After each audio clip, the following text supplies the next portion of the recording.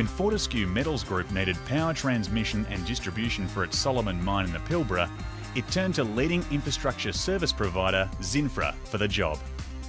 The $40 million project took 11 months to complete and included construction of high voltage overhead and underground transmission lines, as well as the design and construction of 3 substations. Zinfra had been shortlisted along with 2 or 3 other potential contractors. The main reasons, apart from obviously the financial ones, Zinfra had to be competitive price-wise, was their previous experience, which included HV installations up to 300 kV, their Australia-wide spread, which meant they had a large resource base, both of people and plant. My own experience in the power industry, I've come across Zinfra and its employees, and I've always found them a positive organisation to deal with.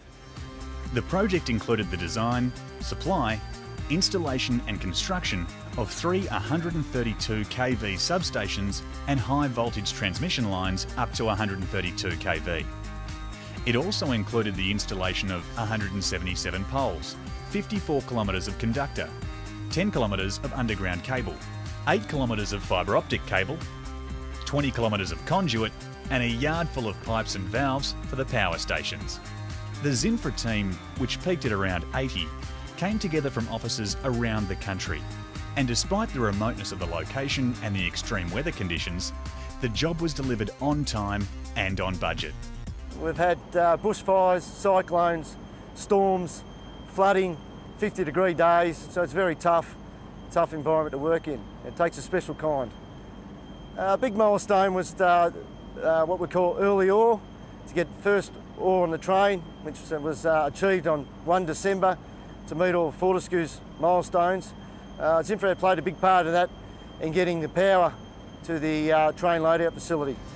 Located approximately 60 kilometres north of Tom Price in the Pilbara Desert, Solomon Mine is one of FMG's most exciting greenfield developments. The Solomon project, if you take both Firetail and Kings, is the biggest greenfield project, iron ore project, to start up, certainly in Australia and maybe the world. We're going from 0 to 60 million tonnes per annum here in the space of about 2.5 years. The site management has been exceptional.